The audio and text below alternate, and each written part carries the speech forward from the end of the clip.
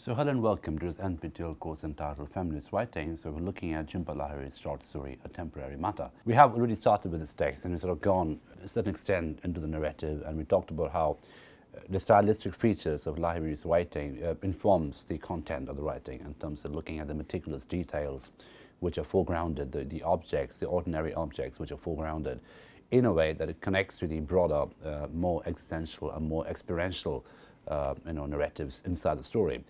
So the furniture, for instance, the spaces, for instance, the little details such as the kitchenware, the fridge, the refrigerator, the vehicle, the cars, all these little objects, that is ordinary domestic objects, they become symbolic in quality while still retaining the object status. So that's the very interesting balance that Lahiri creates in a fiction where objects become symbolic as well as remaining objects in their own right. And of course, the whole point is to connect to the broader existential narrative. So how do objects relate to the psychological situatedness of the characters at any given point of time?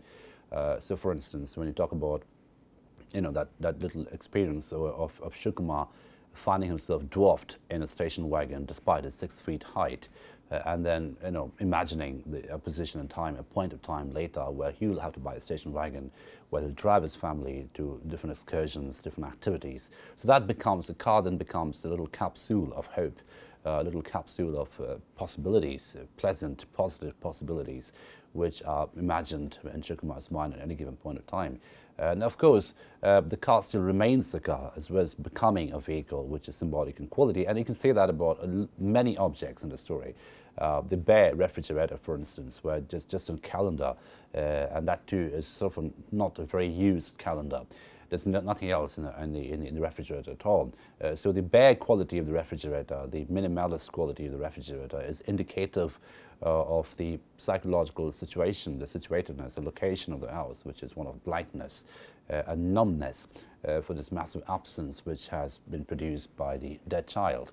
So this story is very, very important because, the way, and the reason why we're looking at the story from a perspective of feminist writings is because we are seeing a female character undergoing a transition, which is experiential, of course, and which is emerging out of an experience of loss. Now, you can connect this in a very interesting way to Sylvia Plath's Tulips, because even there we find an experience of loss emanating from a medical space, or an experience in the medical space, and how that informs the character's situatedness, mental and psychological situatedness at any given point of time. And that too is very graphic, and that too is very, very symbolic in quality, and a similar kind of a narrative design is used in this story as well. Now, as a result of which the domestic spaces become very symbolic in quality. So for instance, the point in which we ended the last lecture, where Shukumar had created this nursery for the child, the arrival of the child. So there was a nursery with wallpapers and different kinds of children's toys and swings and little gadgets the child would play with. And that, of course, had to be tragically disassembled when the child was born dead, when the child did not appear.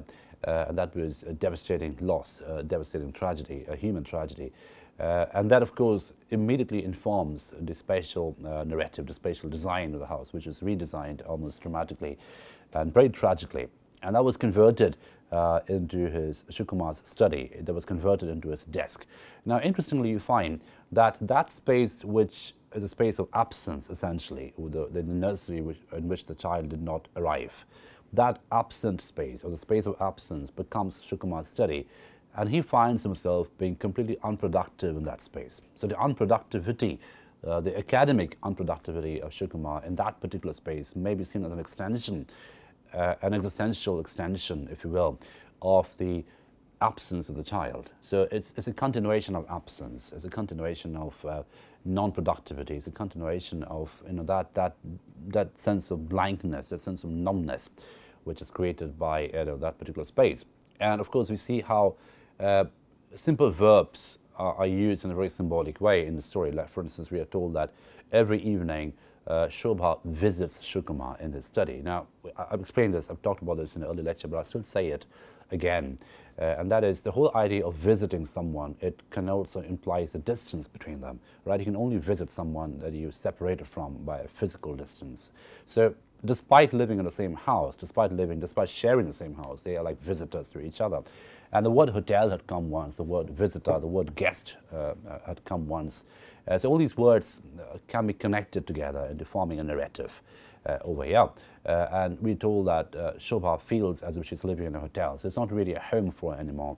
And you know, the whole idea of disintegration that we see in the story, disintegration in communication, the crisis in communication, the entire lapse of communication, the fall in communication, all that sort of emanates from the absent child, all that emanates from the non-arrival of the child, the dead child. So the deadness of the child becomes a brooding spectral presence in the story, and that sort of informs all the other absences which are operated in the story at any given point of time. So we see, and the point we will start off today, we'll see how the candlelight dinner that the two people will share from this point of time, I mean, it becomes a compulsion, it becomes a necessary activity. It's not really a romantic activity.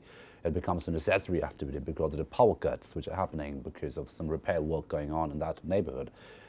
So as a result of the power cut, there'll be an interruption in power supply from 8 to 9 every evening, which is the time they have the dinner. And so the candlelight dinner becomes, the whole idea of the whole stereotypical idea around the candlelight dinner becomes problematized. It gets reconfigured quite dramatically. And now we see at this point of time how, the whole idea of power cut is very, very sort of special in quality as well, because we're about to be told the experience of power cuts in Calcutta, when Shukumar had experienced it as a child growing up in Calcutta. And it's something I can relate to personally as well. And that idea of power cuts in Calcutta, which is about heat and mosquitoes and the whole inconvenience of having this massive power cut for a massive amount of time, is contrasted with the power cut over here, where people are informed in advance. There's just going to be a 1 hour interruption in power supply, but that at some point in time we find the contrast becomes also a connect, and that's something we find a lot in diasporic fiction, where things which are seemingly contrasting with each other, seemingly completely opposites of each other, they become sort of ontological extensions of each other. So it becomes a very interesting continuation. So opposites become continuations, contrasts become connects in the psychological situatedness of the diasporic imagination. So we'll see how that happens in the story as we move on. So Shukumar returned to the kitchen and began to open the drawers. He tried to locate a candle among the scissors, the egg beaters and the whisks, the mortar and pestle he'd bought in a bazaar in Calcutta, and used to pound garlic cloves and cardamom pods back when she used to cook.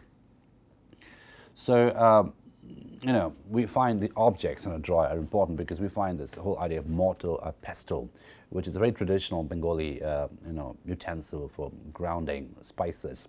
That's something which is there, and which is something which is bought in a bazaar in Calcutta, and that finds itself in a drawer in Boston in the US. So again, the whole idea, the whole metonymic idea of objects, little metonymic objects which travel across time, travel across spaces, that becomes very interesting in the diasporic imagination, because that is the way in which the diasporic imagination connects or keeps connecting back to the past in a way which is very, very existential and experiential in quality. He found a flashlight, but no batteries, and a half-empty box of birthday candles. Again, very symbolic, a half-empty box of birthday candles. Seems to suggest that there'll be no further birthdays, and this is like a half-empty box. It's not a full empty box, whereby you need to buy a new empty box, right? So you don't need to buy a new box of birthday candles, because the previous box is half empty, and that's just going to stay like this, and that has stayed like this for a while. Again, the liminal quality is very, very important in the story. We talked about how the season becomes an extension or a symbolic projection of the liminality. It's March, and it's beginning to become warm. It's beginning to become less cold. Winter is about to go away, but at the same time we find the remnants of snow in the neighborhood. There are still stretches of snow, lines of snow in the neighborhood, which is suggestive of the fact that the winter is still there as some kind of a spectral presence. One can look at this spectral presence of winter in connection to the spectral presence of the dead child in the story, that it just refuses to go. It just stays there as a brooding spectral presence throughout the narrative. We find that similar. Again, this is something which happens a lot in certain kinds of fiction, where the exterior, the external season, external landscape, the external projected landscape out there, it becomes very interestingly dialogic with the mindscape of the characters, the imagination of the characters in a way. Okay, so that's a very important connect that Lahiri keeps making throughout the story. So the half-empty box of birthday candles becomes an important symbolic material, metonymic material there. Shobha had thrown him a surprise birthday party last May. 120 people had crammed into the house. All the friends and the friends of friends they now systematically avoided, right? So again, the contrast is very, very stark. So Shobha had thrown a surprise birthday party for Shukumar last May, and 120 people were there in the house. Again, the house was populated with people. The house was populated by friends and friends of friends. So it was all about warmth and festivities and happiness and all kinds of possibilities and hope, because Shobha was pregnant with a child. So they were looking forward to possibilities. They were looking forward with optimism to the arrival of the child, etc. And friends of friends. Then we are told that these are people they now systematically avoid. Right, they sort of cut themselves off completely from those people, and they find themselves, I mean, they have alienated themselves quite systematically, quite deliberately, post the tragedy of child loss. Bottles of vino verde had nested in the bed of ice in the bathtub. Shobha was in her 5th month, drinking ginger ale from a martini glass. So, again, little details are so important in Lahiri's fiction. Shobha was in her 5th month, so obviously she couldn't drink alcohol, but she was drinking off a martini glass, and she was drinking ginger ale.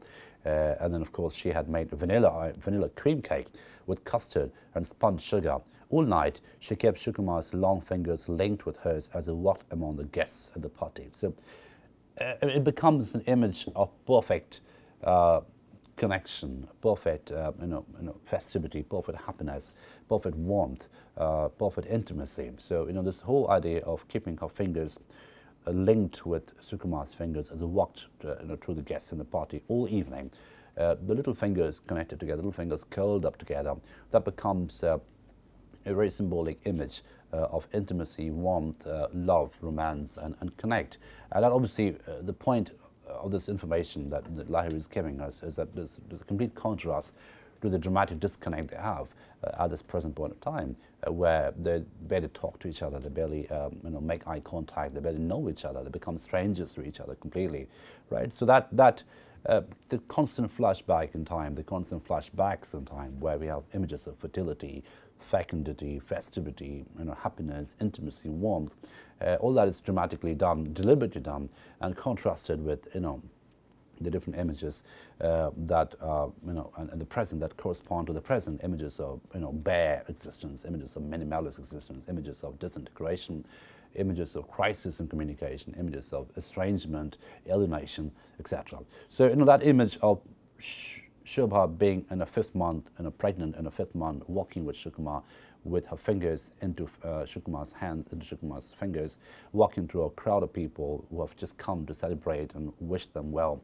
120 people, that becomes a perfect image of happiness, a perfect image of pleasant possibilities, pleasant, positive possibilities, which is what is a complete contrast to what they experience now as an estranged couple.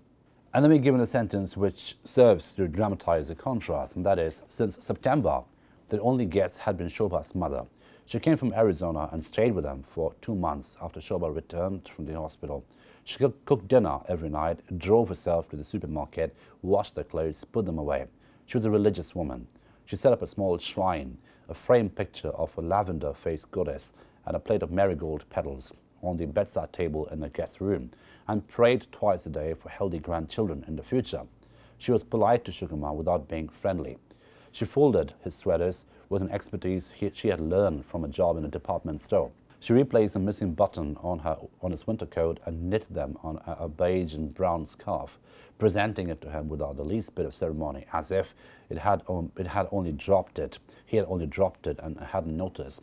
She never talked to him about Shobha. Once, when he mentioned the baby's death, she looked up from the knitting and said, "But you weren't even there." And that's another very important feature in Lahiri's fiction. Characters who are seemingly peripheral, they just come in and they convey a lot, they communicate a lot. So we have an example of Shobha's mother over here. We're told that she is super efficient, that she had spent a good deal of her life working in a departmental store. So she knows exactly what to do in terms of household chores. She's deeply religious. She set up a shrine in a part of the house, and she prays for healthy grandchildren in the future. And we're also told that she will take care of everything. I mean, she'll drive to the supermarket, do the laundry, put all the clothes to dry. And she notices the smallest details. She notices missing buttons in Shukuma's coat, and then she replaces them with an energy and efficiency, which is remarkable.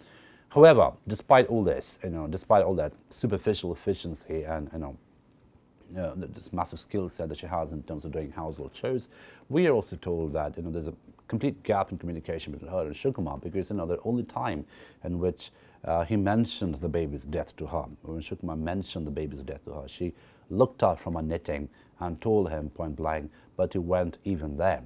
Right, so this obviously carries a lot of accusation. This carries a lot of, it rings with accusation. It's very deep and deep-seated, grievance, accusation, etc. But that doesn't stop her from her efficiency. It doesn't stop her from her domestic duties as the mother-in-law in the house. And that character becomes a very important presence in the story, because that character is an extension, perhaps an anticipation in a certain way, of the imminent collapse in communication that they're about to experience as couples, right? And the insertion of the character is important, because despite being peripheral, despite being seemingly non-central to the narrative, she conveys and she seems to anticipate in a way, or she embodies the anticipation of the crisis of communication between these two people. Because we just told right in a paragraph before this, they had a perfect relationship, they had a perfect marriage, they cared for each other, they loved each other, they were preparing for a life of togetherness with the arrival of a child, and all that had been destroyed in the blink of a second with the arrival, with the child being born dead. And then of course everything seems to collapse and disintegrate after that. So you can do an interesting contrast of this. Not a contrast, but a comparison between this and what happens in Catherine Mansfield's short story The Fly, which we covered at some point in this course, with the sudden death of the boss's son, which essentially collapses everything, which collapses the entire machinery of the boss in a way. And that is something which begins to disintegrate the boss experientially and existentially. And we have a similar kind of experiential and existential disintegration happening in the story over here.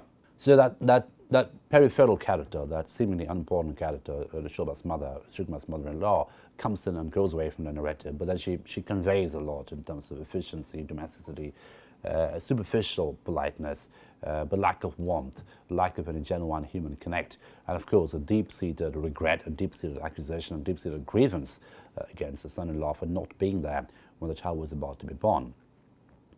And now we cut back to the present.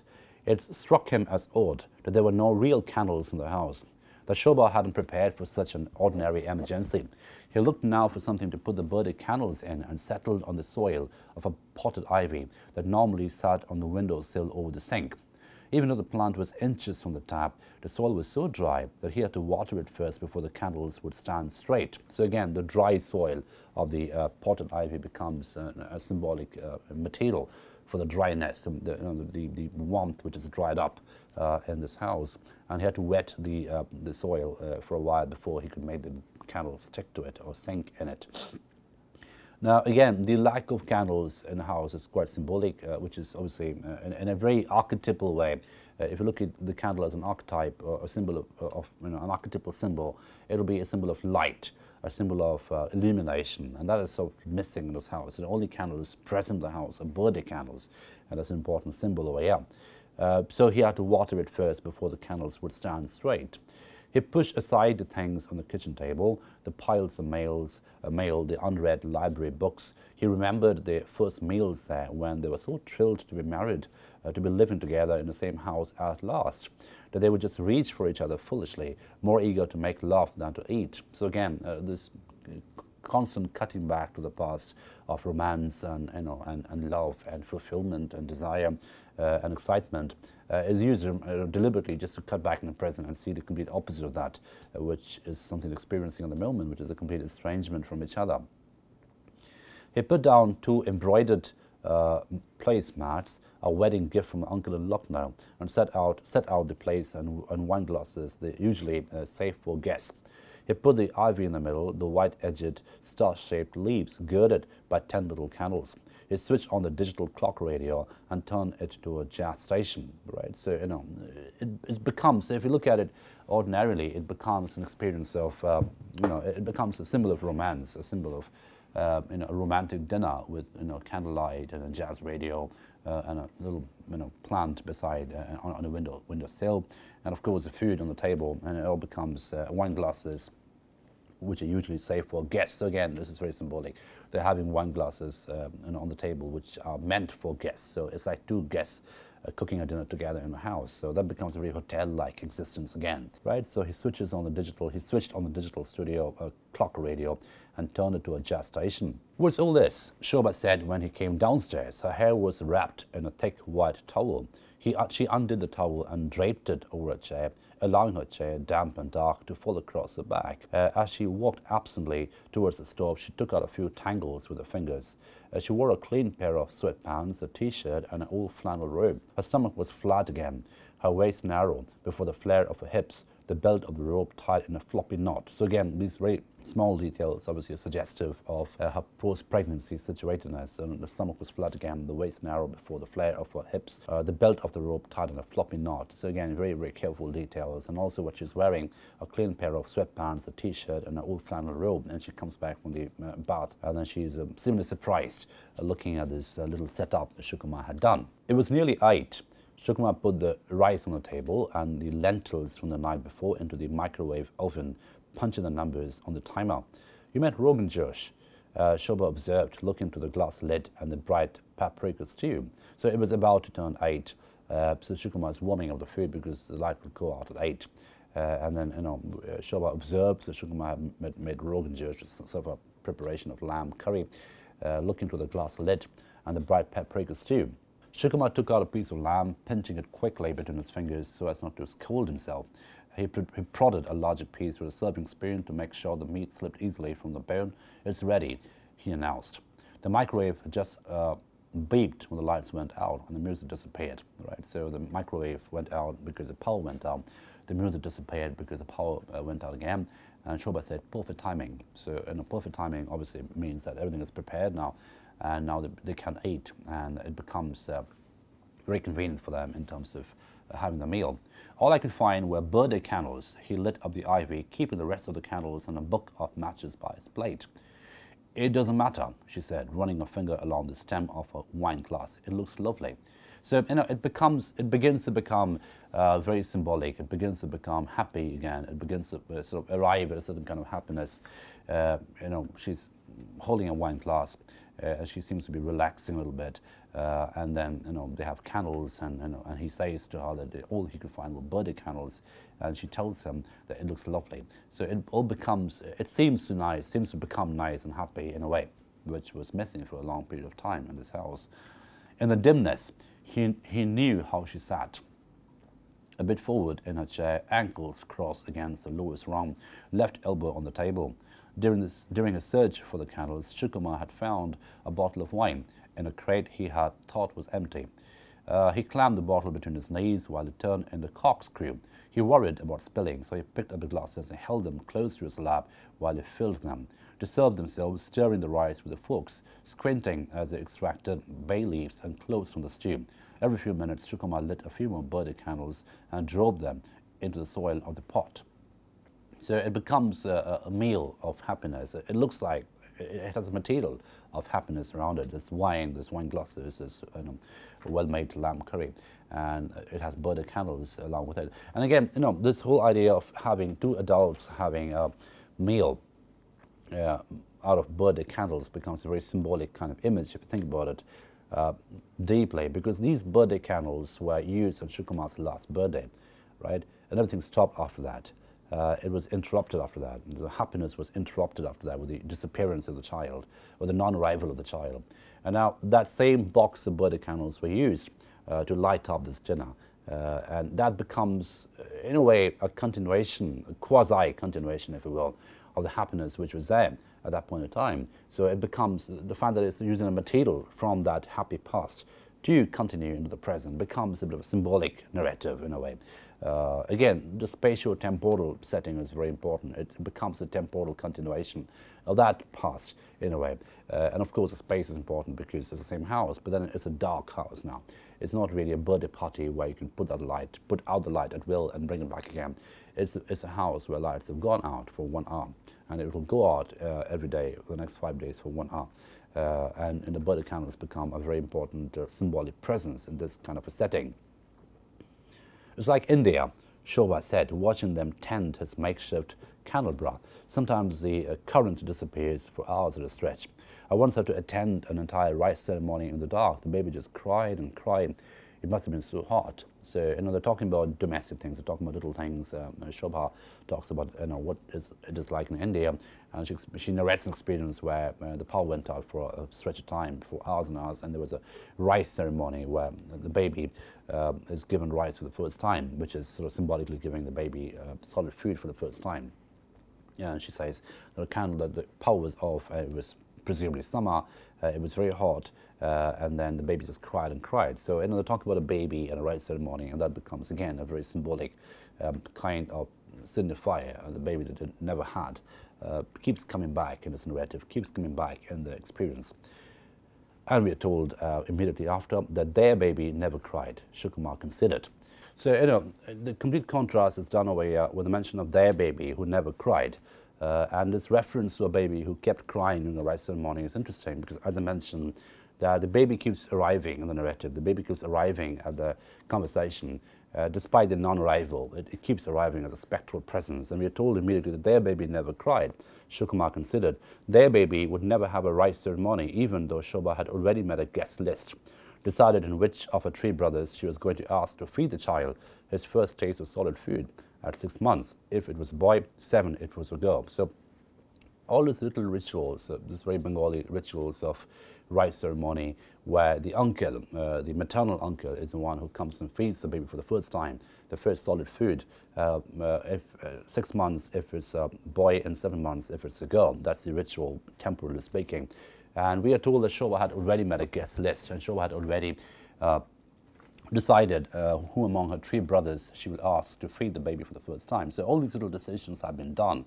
All these little lists have been made, and that is important because that tells you something about the character of the person, the meticulous attention to details, the care about little things that she has as a person.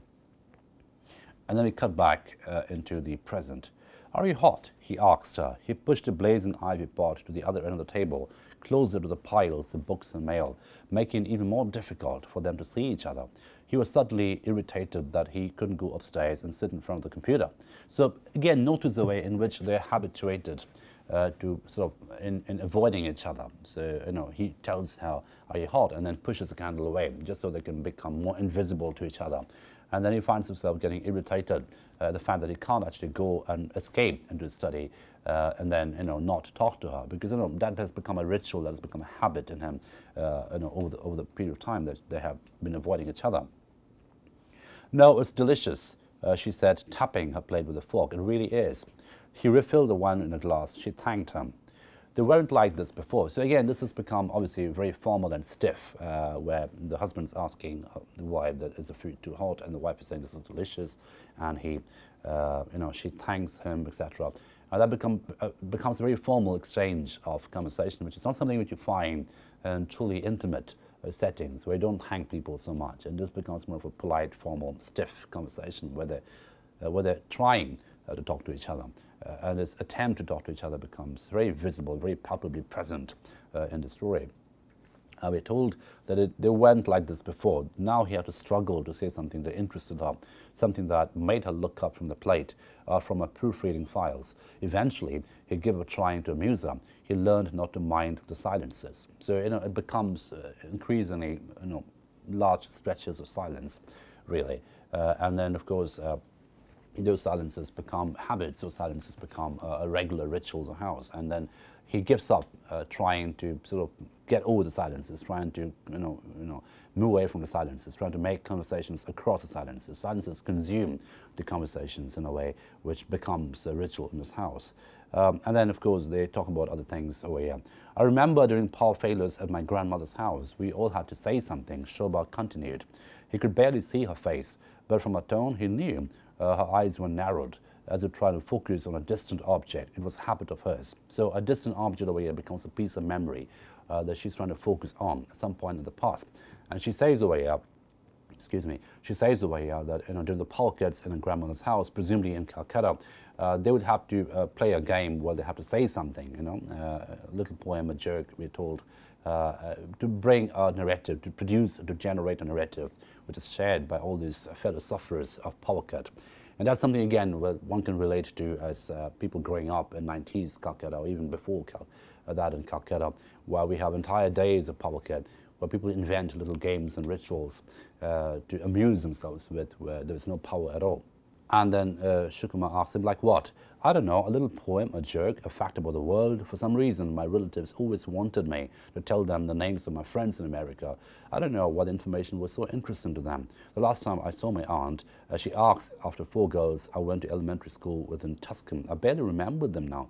So interestingly, she says that, when I was a kid, and every time I went back to Calcutta, they wanted to know the names of my American friends. And then she said that, last time when I was there, obviously as an adult, many, many years later, my aunt was asking after those 4 girls that she went to elementary school. So they remember them, but she doesn't. So she said, I better remember them. But then to them, it becomes a big object, it becomes a big matter of memory in a way. So, and that becomes an important point over here, because, what is being said over here is that to the Indian people, to the Indian relatives situated in Calcutta, America becomes an object of fascinating foreignness. And that fascinating foreignness manifests itself in terms of names of American children, in terms of names of places, people, food, and that is sort of etched in the memory in a way which is very different from the way that she remembers it, because to her, in growing up in America, it is like, a very, very ordinary thing. But that ordinariness becomes extraordinary to the people in India, in Calcutta. And then we are told Shukumar hadn't spent as much time in India as Shobha had. His parents, who settled in New Hampshire, used to go back without him. The first time he had gone as an infant, he had nearly died of amoebic dysentery. So he had a very terrible experience of dysentery as a child. His father, a nervous type, was afraid to take him again in case something were to happen, and left him with his aunt and uncle in Concord. As a teenager, he preferred sailing camp with scooping ice cream during the summers to going to Calcutta. It wasn't until after his father died in his last year of college that the country began to interest him, and he studied his history from Coe's books as if it were any other subject. He wished now that he had his own childhood story of India.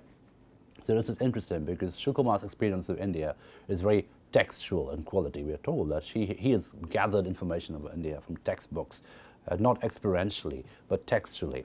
And whereas Shobha obviously has more experiential episodes from India, where she's actually gone and visited and has stories to tell. And we're told that Shukumar wishes that he had his own story, own childhood stories of India.